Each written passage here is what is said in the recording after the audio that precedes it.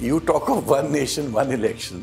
This is, and then you can't even hold one election in 1 month. Is Congress and the opposition saying that EVMs are not the fair way of holding elections? Places where BJP doesn't have a chance, you will have elections in that state in 1 day. Some reason for all of us to suspect that this whole management of spacing out election is done with a view to benefit BJP. Are you not in support of the victims who traveled to Pakistan or lived in Pakistan, and they are from the minority community and they have been mistreated? Why do you discriminate on the grounds of caste or community?